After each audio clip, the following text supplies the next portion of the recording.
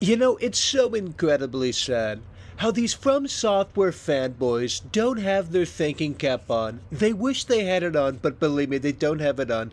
Because what FromSoftware has been doing for multiple years now is making the exact same game over and over and over and over again. And it's so funny because you guys bark about Madden. Oh my God, Michael, Tom Brady doesn't throw the football differently this year. 0 out of 10.